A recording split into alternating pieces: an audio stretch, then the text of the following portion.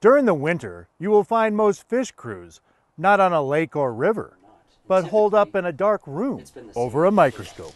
For all those anglers out there, these are kind of the behind the scenes surveys and studies that we do that don't get a lot of attention, but help us draw a lot of conclusions about making the fishery into the best possible fishery for the angler.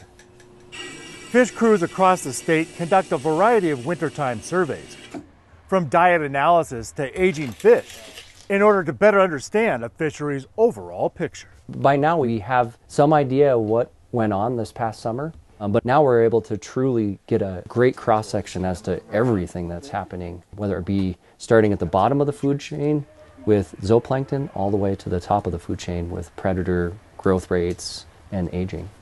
Biologists can age fish by their scales and spines, but the go-to aging structure is an ear bone called the otolith.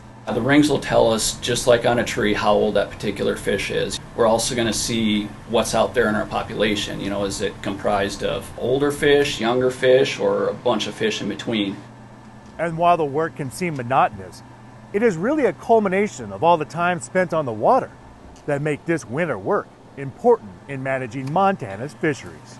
It's nice to get it summarized and make heads or tails of what's really going on out there. You know, that's the cool thing about it.